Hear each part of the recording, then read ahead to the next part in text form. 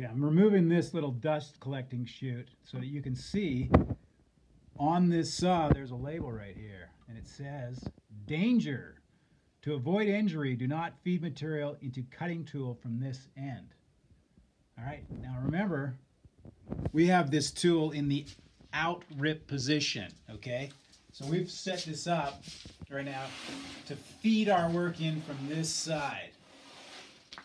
If we do a wrong way feed, which is from this side, kind of like you do when you're cross-cutting, and this is what confuses people.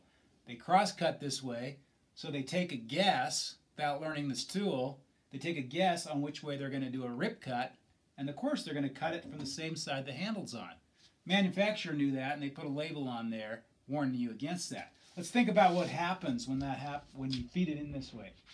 The blade's spinning this way, so you're pushing your work in the same direction that the blade's spinning.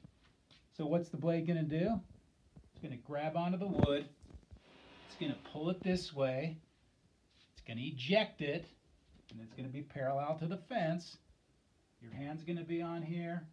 It's going to happen suddenly and violently, and it's going to pull your hand right in there. There's no guards on this side. You won't have your anti-kickback pawl set up on this side. The nose of the guard that holds the piece down is over on that side, and that protects your hand from going in.